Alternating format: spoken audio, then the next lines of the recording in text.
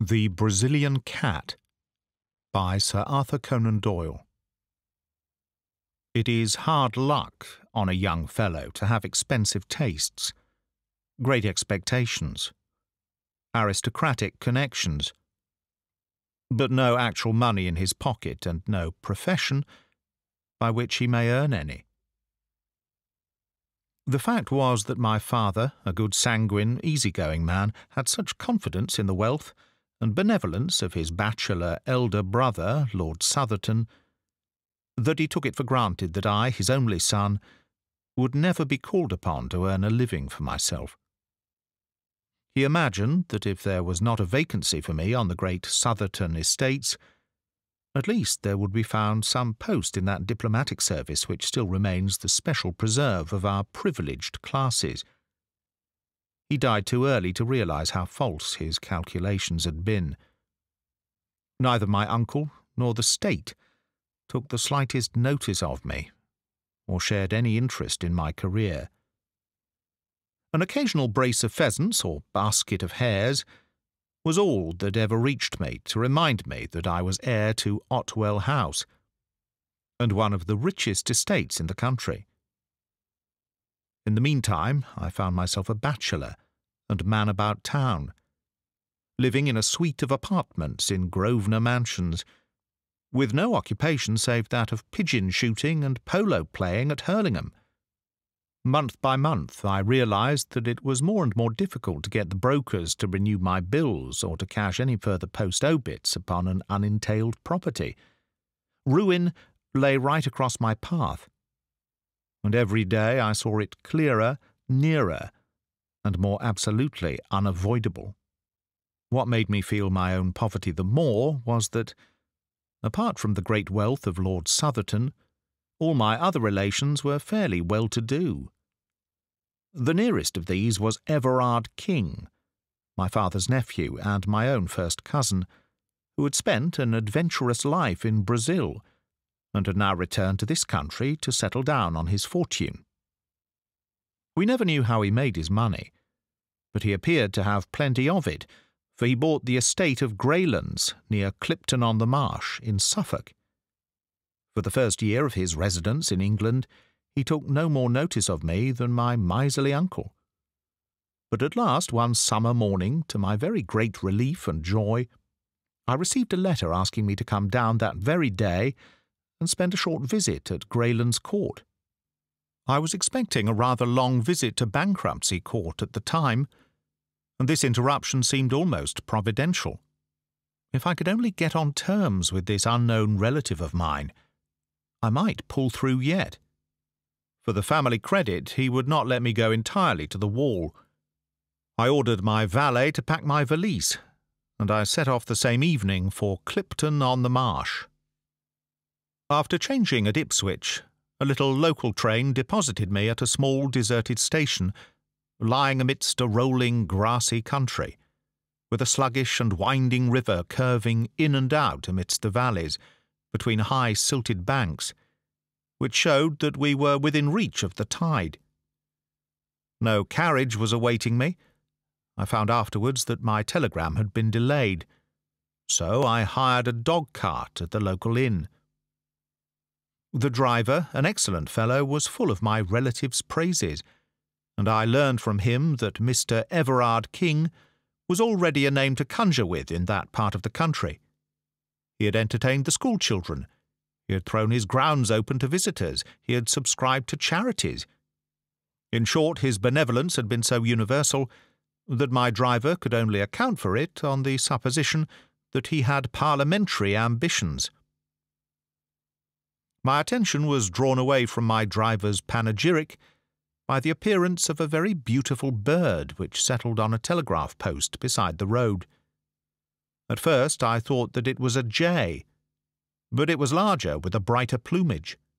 The driver accounted for its presence at once by saying that it belonged to the very man whom we were about to visit. It seemed that the acclimatization of foreign creatures was one of his hobbies, and that he had brought with him from Brazil a number of birds and beasts which he was endeavouring to rear in England. When once we had passed the gates of Greylands Park, We had ample evidence of this taste of his.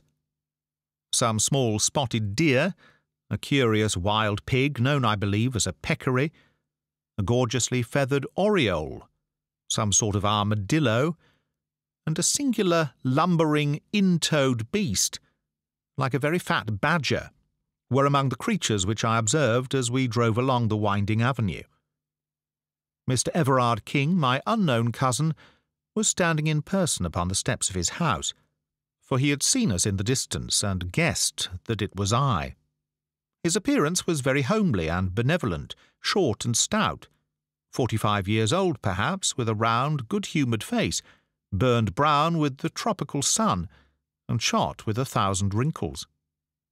He wore white linen clothes, in true planter style, with a cigar between his lips and a large Panama hat upon the back of his head. It was such a figure as one associates with a verandahed bungalow, and it looked curiously out of place in front of this broad stone English mansion, with its solid wings and its Palladio pillars before the doorway. "My dear," he cried, glancing over his shoulder, "my dear, here is our guest. Welcome, welcome to Greylands. I'm delighted to make your acquaintance, Cousin Marshall. And I take it as a great compliment that you should honour this sleepy little country place with your presence." Nothing could be more hearty than his manner, and he set me at my ease in an instant. But it needed all his cordiality to atone for the frigidity and even rudeness of his wife, a tall haggard woman who came forward at his summons. She was, I believe, of Brazilian extraction, though she spoke excellent English, and I excused her manners on the score of her ignorance of our customs. She did not attempt to conceal, however, either then or afterwards, that I was no very welcome visitor at Greylands Court. Her actual words were, as a rule, courteous, but she was the possessor of a pair of particularly expressive dark eyes, and I read in them very clearly from the first that she heartily wished me back in London once more. However, my debts were too pressing, and my designs upon my wealthy relative were too vital for me to allow them to be upset by the ill temper of his wife, so I disregarded her coldness and reciprocated the extreme cordiality of his welcome. No pains had been spared by him to make me comfortable. No pains had been spared by him to make me comfortable. My room was a charming one. He implored me to tell him anything which could add to my happiness. It was on the tip of my tongue to inform him that a blank cheque would materially help towards that end, but I felt that it might be premature, in the present state of our acquaintance. The dinner was excellent, and as we sat together afterwards over his Havanas and coffee, which later he told me was specially prepared upon his own plantation, it seemed to me that all my driver's eulogies were justified, and that I had never met a more large-hearted and hospitable man. But in spite of his cheery good nature, he was a man with a strong will and a fiery temper of his own. Of this I had an example upon the following morning. The curious aversion which Mrs. Everard King had conceived towards me was so strong that her manner at breakfast was almost offensive. But her meaning became unmistakable when her husband had quitted the room. "The best train in the day is at 12:15, said she. "But I was not thinking of going today," I answered, frankly, perhaps even defiantly, for I was determined not to be driven out by this woman. "Oh, if it rests with you," said she, and stopped with a most insolent expression in her eyes. "I am sure," I answered, "that Mr. Everard King would tell me if I were outstaying my welcome." "What's this? What's this?" said a voice. And there he was in the room. He had overheard my last words, and a glance at our faces had told him the rest. In an instant his chubby, cheery face set into an expression of absolute ferocity. "Might I trouble you to walk outside, Marshall?" said he. I may mention that my own name is Marshall King. He closed the door behind me, and then, for an instant, I heard him talking in a low voice of concentrated passion to his wife. This gross breach of hospitality had evidently hit upon his tenderest point, I'm no eavesdropper, so I walked out onto the lawn. Presently I heard a hurried step behind me, and there was the lady, her face pale with excitement and her eyes red with tears. "My husband has asked me to apologize to you, Mr. Marshal King," said she, standing with downcast eyes before me. "Please do not say another word, Mrs. King." Her dark eyes suddenly blazed out at me. "You fool!" she hissed with frantic vehemence, and turning on her heels swept back to the house. The insult was so outrageous, so insufferable, that I could only stand staring after her in bewilderment. I was still there when my host joined me. He was his cheery, chubby self once more. "I hope that my wife has apologized for her foolish remarks," said he. "Oh, yes, certainly." He put his hand through my arm and walked with me up and down the lawn. "You must not take it seriously," said he. "It would grieve me inexpressibly if you curtailed your visit by 1 hour. The fact is, there is no reason why there should be any concealment between relatives, that my poor dear wife is incredibly jealous. She hates that anyone, male or female, should for an instant come between us. Her ideal is a desert island and an eternal tete-a-tete. That gives you the clue to her actions, which are, I confess, upon this particular point, not very far removed from mania. Tell me that you will think no more of it. No, certainly not. Then light this cigar, and come round with me and see my little menagerie." The whole afternoon was occupied by this inspection, which included all the birds, beasts, and even reptiles which he had imported. Some were free, some in cages, a few actually in the house. He spoke with enthusiasm of his successes and his failures, his births and his deaths, and he would cry out in his delight like a schoolboy when, as we walked, some gaudy bird would flutter up from the grass, or some curious beast slink into the cover. Finally, he led me down a corridor which extended from one wing of the house. At the end of this there was a heavy door with a sliding shutter in it, and beside it there projected from the wall an iron handle attached to a wheel and a drum. A line of stout bars extended across the passage. "I am about to show you the jewel of my collection," said he. "There is only one other specimen in Europe, now that the Rotterdam cub is dead. It is a Brazilian cat." "But how does that differ from any other cat?" "You will soon see that," said he, laughing. "Will you kindly draw that shutter and look through?"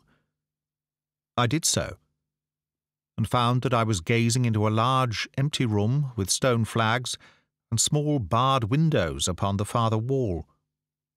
In the centre of this room, lying in the middle of a golden patch of sunlight, there was stretched a huge creature, as large as a tiger, but as black and sleek as ebony. It was simply a very enormous and very well-kept black cat, and it cuddled up and basked in that yellow pool of light exactly as a cat would do. It was so graceful, so sinewy, and so gently and smoothly diabolical that I could not take my eyes from the opening. "Isn't he splendid?" said my host enthusiastically. "Glorious! I never saw such a noble creature. Some people call it a black puma, but really it is not a puma at all. That fellow is nearly 11 feet from tail to tip. 4 years ago he was a little ball of black fluff, with 2 yellow eyes staring out of it. He was sold me as a newborn cub up in the wild country at the headwaters of the Rio Negro. They speared his mother to death after she had killed a dozen of them. They are ferocious then. The most absolutely treacherous and bloodthirsty creatures upon earth. You talk about a Brazilian cat to an up-country Indian, and see him get the jumps. They prefer humans to game. This fellow has never tasted living blood yet, but when he does, he will be a terror. At present he won't stand anyone but me in his den. Even Baldwin, the groom, dare not go near him.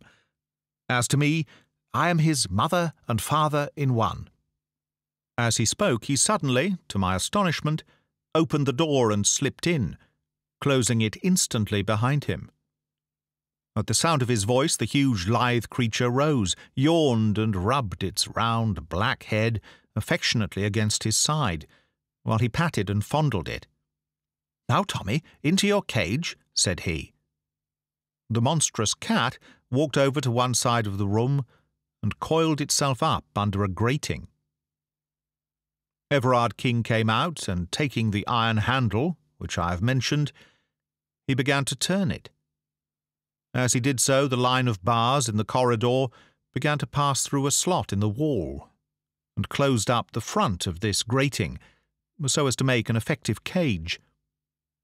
When it was in position, he opened the door once more and invited me into the room, which was heavy with the pungent, musty smell peculiar to the great carnivora.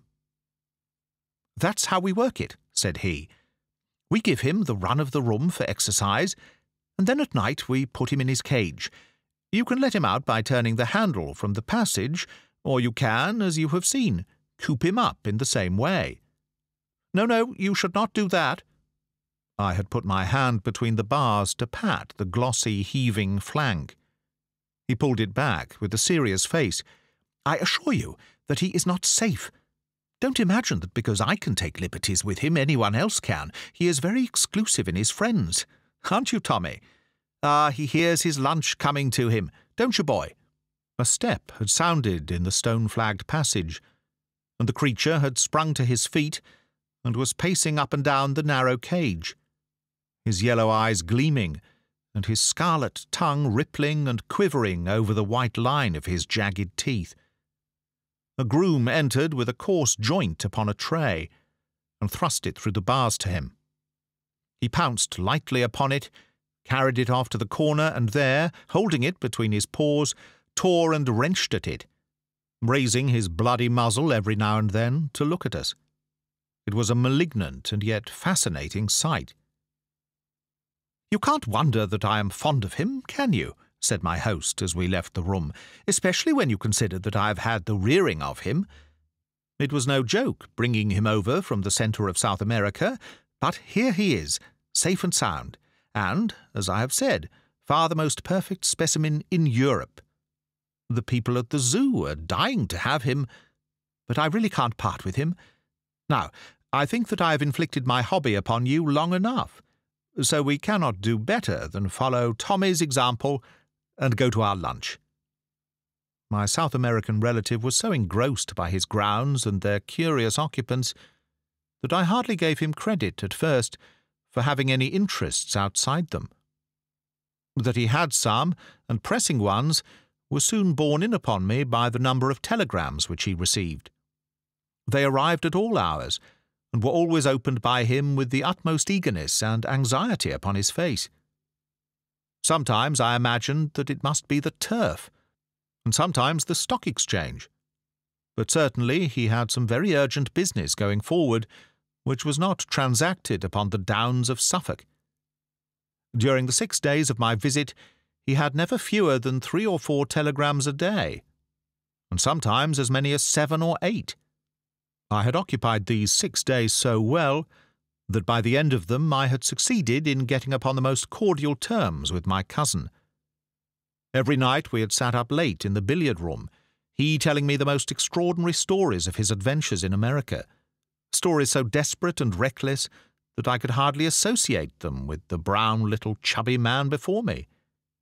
In return I ventured upon some of my own reminiscences of London life, which interested him so much that he vowed he would come up to Grosvenor Mansions and stay with me.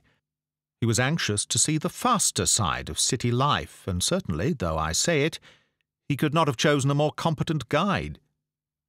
It was not until the last day of my visit that I ventured to approach that which was on my mind. I told him frankly about my pecuniary difficulties and my impending ruin, and I asked his advice, though I hoped for something more solid. He listened attentively, puffing hard at his cigar. "But surely," said he, "you are the heir of our relative, Lord Southerton." "I have every reason to believe so, but he would never make me any allowance. No, I have heard of his miserly ways. My poor Marshal, your position has been a very hard one. By the way, have you heard any news of Lord Southerton's health lately? He has always been in a critical condition, ever since my childhood. Exactly. A creaking hinge, if ever there was one. Your inheritance may be a long way off. Dear me, how awkwardly situated you are. I had some hopes, sir, that you, knowing all the facts, might be inclined to advance— Don't say another word, my dear boy, he cried with the utmost cordiality. We shall talk it over tonight, and I give you my word that whatever is in my power shall be done. I was not sorry that my visit was drawing to a close, for it is unpleasant to feel that there is one person in the house who eagerly desires your departure. Mrs. King's sallow face and forbidding eyes had become more and more hateful to me. She was no longer actively rude. Her fear of her husband prevented it. But she pushed her insane jealousy to the extent of ignoring me, never addressing me, and in every way making my stay at Greylands as uncomfortable as she could. So offensive was her manner during that last day that I should certainly have left, had it not been for that interview with my host in the evening, which would, I hoped, retrieve my broken fortunes. It was very late when it occurred, for my relative, who had been receiving even more telegrams than usual during the day, went off to his study after dinner, and only emerged when the household had retired to bed. I heard him go round locking the doors, as his custom was of a night, and finally he joined me in the billiard-room. His stout figure was wrapped in a dressing-gown, and he wore a pair of red Turkish slippers without any heels. Settling down into an armchair, he brewed himself a glass of grog, in which I could not help noticing that the whisky considerably predominated over the water. "My word," said he, "what a night!" It was, indeed. The wind was howling and screaming round the house, and the latticed windows rattled and shook as if they were coming in. The glow of the yellow lamps and the flavour of our cigars seemed the brighter and more fragrant for the contrast. "Now, my boy," said my host, "we have the house and the night to ourselves. Let me have an idea of how your affairs stand, and I will see what can be done to set them in order. I wish to hear every detail." Thus encouraged, I entered into a long exposition, in which all my tradesmen and creditors, from my landlord to my valet, figured in turn. I had notes in my pocket-book, and I marshalled my facts, and gave, I flatter myself, a very business-like statement of my own unbusiness-like ways and lamentable position. I was depressed, however, to notice that my companion's eyes were vacant, and his attention elsewhere. When he did occasionally throw out a remark, it was so entirely perfunctory and pointless that I was sure he had not in the least followed my remarks. Every now and then he roused himself and put on some show of interest, asking me to repeat or to explain more fully. But it was always to sink once more into the same brown study. At last he rose, and threw the end of his cigar into the grate. "I'll tell you what, my boy," said he. "I never had a head for figures, so you will excuse me. You must jot it all down upon paper, and let me have a note of the amount. I'll understand it when I see it in black and white." The proposal was encouraging. I promised to do so. And now it's time we were in bed. By Jove, there's 1 o'clock striking in the hall. The tingling of the chiming clock broke through the deep roar of the gale. The wind was sweeping past, with the rush of a great river. "I must see my cat before I go to bed," said my host. "A high wind excites him. Will you come?" "Certainly," said I. "Then tread softly and don't speak, for everyone is asleep." We passed quietly down the lamplit Persian-rugged hall and through the door at the farther end. All was dark in the stone corridor, but a stable lantern hung on a hook, and my host took it down and lit it. There was no grating visible in the passage, so I knew that the beast was in its cage. "Come in," said my relative, and opened the door. A deep growling as we entered showed that the storm had really excited the creature. In the flickering light of the lantern we saw it, a huge black mass coiled in the corner of its den and throwing a squat, uncouth shadow upon the whitewashed wall. Its tail switched angrily among the straw. "Poor Tommy is not in the best of tempers," said Everard King, holding up the lantern and looking in at him. "What a black devil he looks, doesn't he? I must give him a little supper to put him in a better humour. Would you mind holding the lantern for a moment?" I took it from his hand, and he stepped to the door. "His larder is just outside here," said he. "You will excuse me for an instant, won't you?" He passed out, and the door shut with a sharp, metallic click behind him. That hard, crisp sound made my heart stand still. A sudden wave of terror passed over me. A vague perception of some monstrous treachery turned me cold. I sprang to the door, but there was no handle upon the inner side. "Here," I cried, "let me out." "All right, don't make a row," said my host from the passage. "You've got the light all right."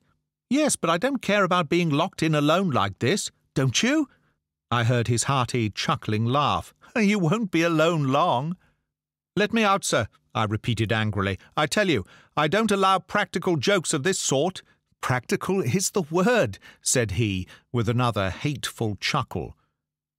And then suddenly I heard, amidst the roar of the storm, the creak and whine of the winch handle turning, and the rattle of the grating as it passed through the slot. Great God! He was letting loose the Brazilian cat. In the light of the lantern I saw the bars sliding slowly before me. Already there was an opening a foot wide at the farther end. With a scream I seized the last bar with my hands and pulled with the strength of a madman. I was a madman with rage and horror. For a minute or more I held the thing motionless. I knew that he was straining with all his force upon the handle, and that the leverage was sure to overcome me. I gave inch by inch, my feet sliding along the stones, and all the time I begged and prayed this inhuman monster to save me from this horrible death. I conjured him by his kinship. I reminded him that I was his guest. I begged to know what harm I had ever done him. His only answers were the tugs and jerks upon the handle, each of which, in spite of all my struggles, pulled another bar through the opening. Clinging and clutching, I was dragged across the whole front of the cage until at last, with aching wrists and lacerated fingers, I gave up the hopeless struggle. The grating clanged back as I released it, and an instant later I heard the shuffle of the Turkish slippers in the passage, and the slam of the distant door. Then everything was silent.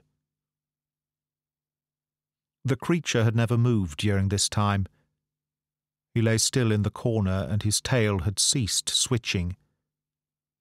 This apparition of a man adhering to his bars and dragged screaming across him had apparently filled him with amazement. I saw his great eyes staring steadily at me. I had dropped the lantern when I seized the bars, but it still burned upon the floor, and I made a movement to grasp it, with some idea that its light might protect me. But the instant I moved, the beast gave a deep and menacing growl. I stopped and stood still, quivering with fear in every limb. The cat, if one may call so fearful a creature by so homely a name, was not more than 10 feet from me. The eyes glimmered like 2 discs of phosphorus in the darkness. They appalled, and yet fascinated me. I could not take my own eyes from them. Nature plays strange tricks with us at such moments of intensity, and those glimmering lights waxed and waned with a steady rise and fall. Sometimes they seemed to be tiny points of extreme brilliancy, little electric sparks in the black obscurity. Then they would widen and widen, until all that corner of the room was filled with their shifting and sinister light. And then suddenly they went out altogether. The beast had closed its eyes. I do not know whether there may be any truth in the old idea of the dominance of the human gaze, or whether the huge cat was simply drowsy. But the fact remains that, far from showing any symptom of attacking me, it simply rested its sleek black head upon its huge forepaws and seemed to sleep. I stood, fearing to move lest I should rouse it into malignant life once more. But at least I was able to think clearly now that the baleful eyes were off me. Here I was shut up for the night with the ferocious beast. My own instincts, to say nothing of the words of the plausible villain who laid this trap for me, warned me that the animal was as savage as its master. How could I stave it off until morning? The door was hopeless, and so were the narrow barred windows. There was no shelter anywhere in the bare stone-flagged room. To cry for assistance was absurd. I knew that this den was an outhouse, and that the corridor which connected it with the house was at least 100 feet long. Besides, with that gale thundering outside, my cries were not likely to be heard. I had only my own courage and my own wits to trust to. And then, with a fresh wave of horror, my eyes fell upon the lantern. The candle had burned low, and was already beginning to gutter. In 10 minutes it would be out. I had only 10 minutes, then, in which to do something, for I felt that if I were once left in the dark with that fearful beast, I should be incapable of action. The very thought of it paralysed me. I cast my despairing eyes round this chamber of death, and they rested upon one spot which seemed to promise, I will not say safety, but less immediate and imminent danger than the open floor. I have said that the cage had a top as well as a front, and this top was left standing when the front was wound through the slot in the wall. It consisted of bars at a few inches' interval, with stout wire netting between, and it rested upon a strong stanchion at each end. It stood now as a great barred canopy over the crouching figure in the corner. The space between this iron shelf and the roof may have been from 2 to 3 feet. If I could only get up there, squeezed in between bars and ceiling, I should have only one vulnerable side. I should be safe from below, from behind, and from each side. Only on the open face of it could I be attacked.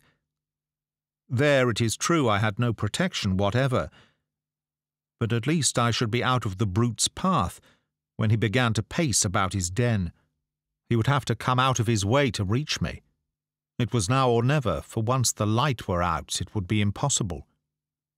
With a gulp in my throat, I sprang up, seized the iron edge of the top, and swung myself panting onto it. I writhed in, face downwards, and found myself looking straight into the terrible eyes and yawning jaws of the cat. Its fetid breath came up into my face like the steam from some foul pot.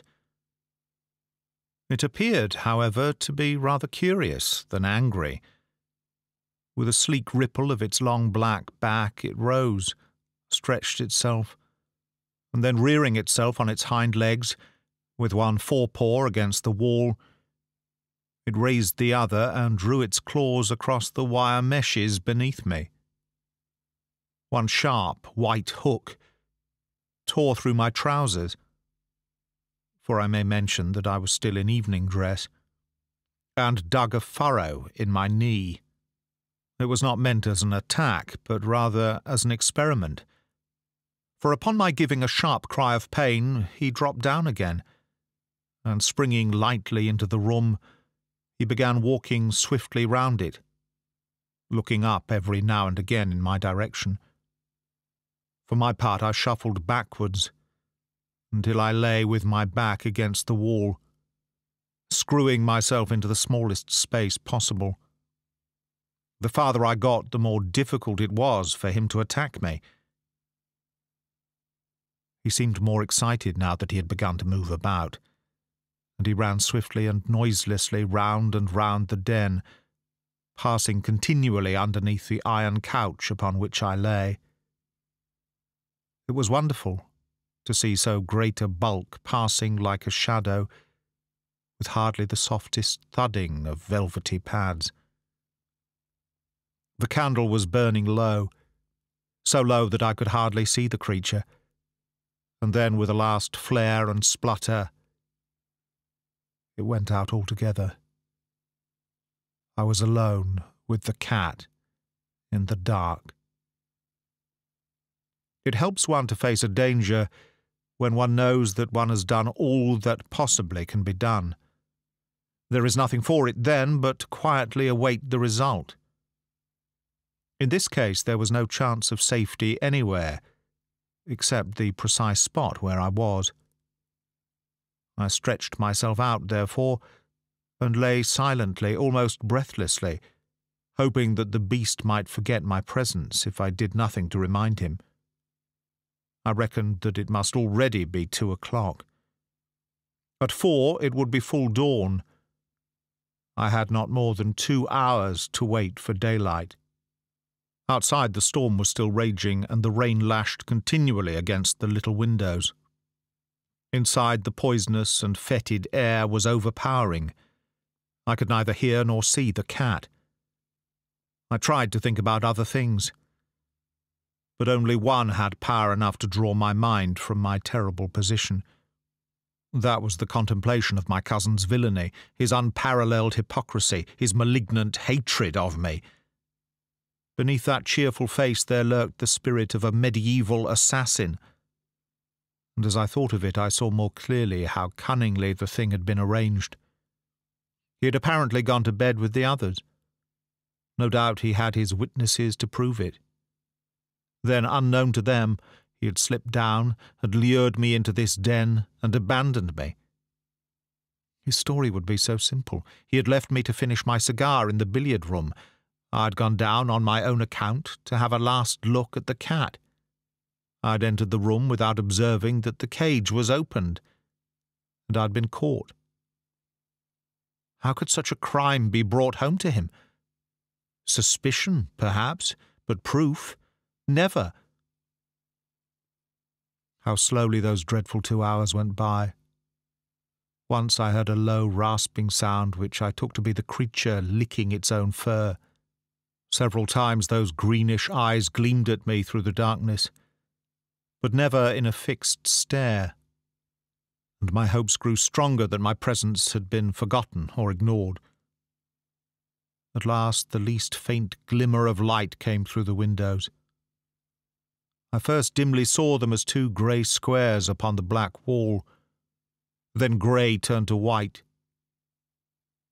and I could see my terrible companion once more. And he, alas, could see me.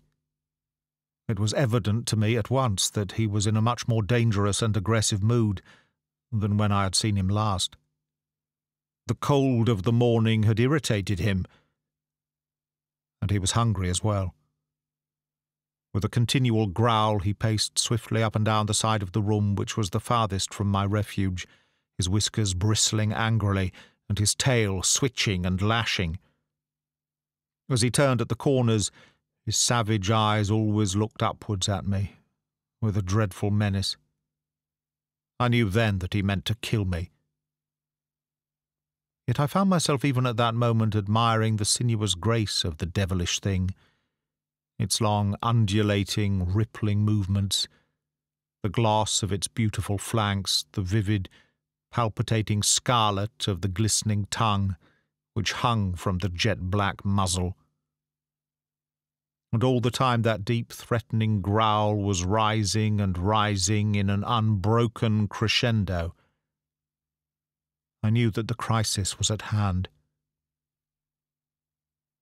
It was a miserable hour to meet such a death, so cold, so comfortless, shivering in my light dress clothes upon this gridiron of torment upon which I was stretched. I tried to brace myself to it, to raise my soul above it, and at the same time, with the lucidity that comes to a perfectly desperate man, I cast round for some possible means of escape. One thing was clear to me. If that front of the cage was only back in its position once more, I could find a sure refuge behind it. Could I possibly pull it back? I hardly dared to move for fear of bringing the creature upon me. Slowly, very slowly, I put my hand forward until it grasped the edge of the front, the final bar which protruded through the wall. To my surprise, it came quite easily to my jerk. Of course, the difficulty of drawing it out arose from the fact that I was clinging to it. I pulled again, and 3 inches of it came through.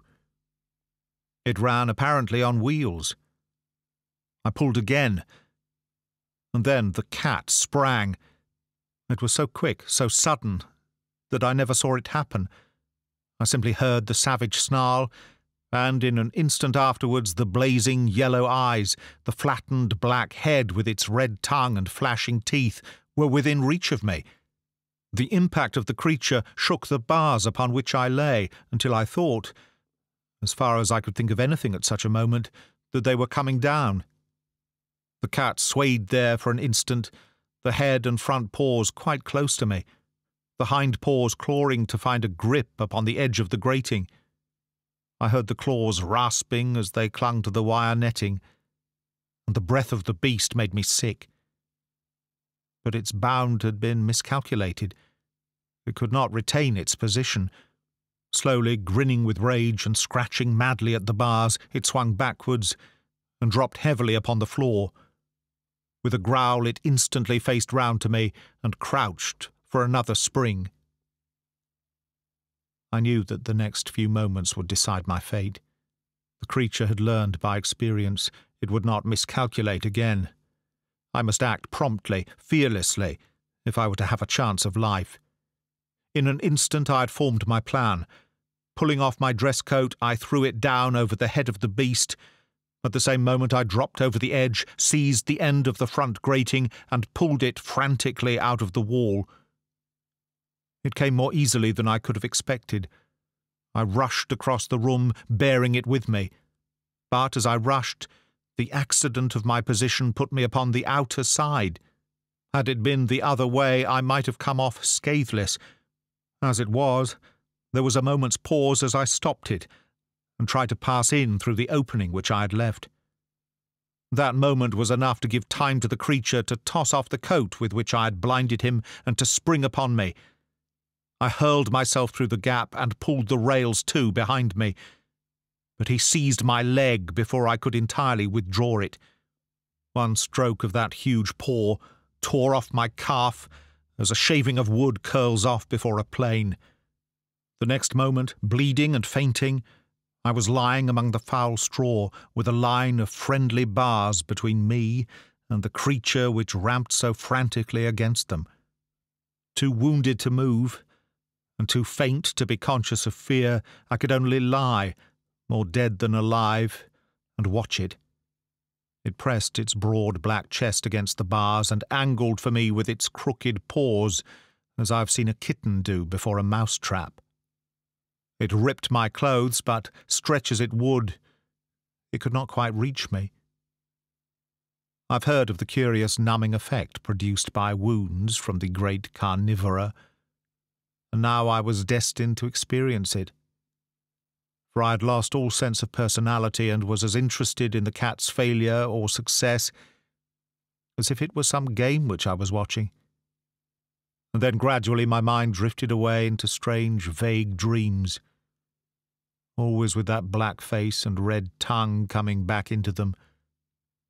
And so I lost myself in the nirvana of delirium, the blessed relief of those who are too sorely tried.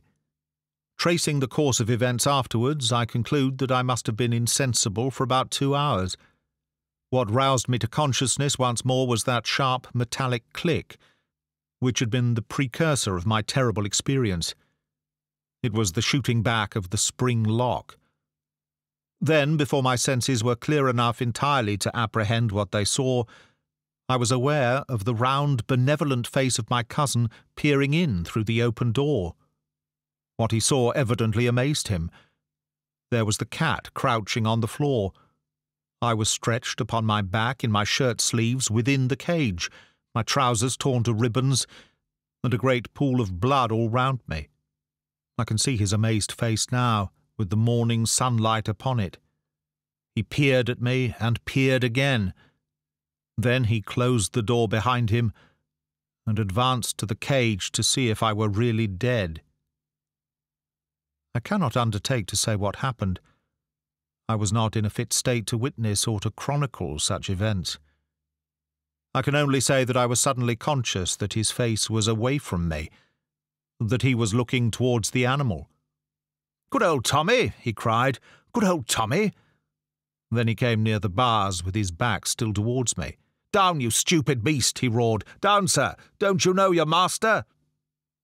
Suddenly, even in my bemuddled brain, a remembrance came of those words of his when he had said that the taste of blood would turn the cat into a fiend. My blood had done it, but he was to pay the price. "Get away!" he screamed. "Get away, you devil! Baldwin! Baldwin! Oh, my God!" And then I heard him fall, and rise, and fall again, with a sound like the ripping of sacking. His screams grew fainter until they were lost in the worrying snarl. And then, after I thought that he was dead, I saw, as in a nightmare, a blinded, tattered, blood-soaked figure running wildly round the room. And that was the last glimpse I had of him before I fainted once again. I was many months in my recovery. In fact, I cannot say that I have ever recovered, for to the end of my days I shall carry a stick as a sign of my night with the Brazilian cat. Baldwin, the groom, and the other servants could not tell what had occurred. When drawn by the death cries of their master, they found me behind the bars, and his remains, or what they afterwards discovered to be his remains, in the clutch of the creature which he had reared.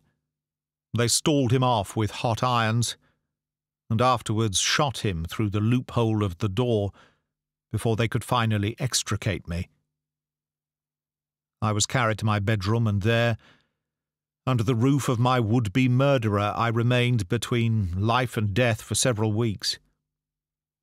They had sent for a surgeon from Clipton and a nurse from London, and in a month I was able to be carried to the station, and so conveyed back once more to Grosvenor Mansions.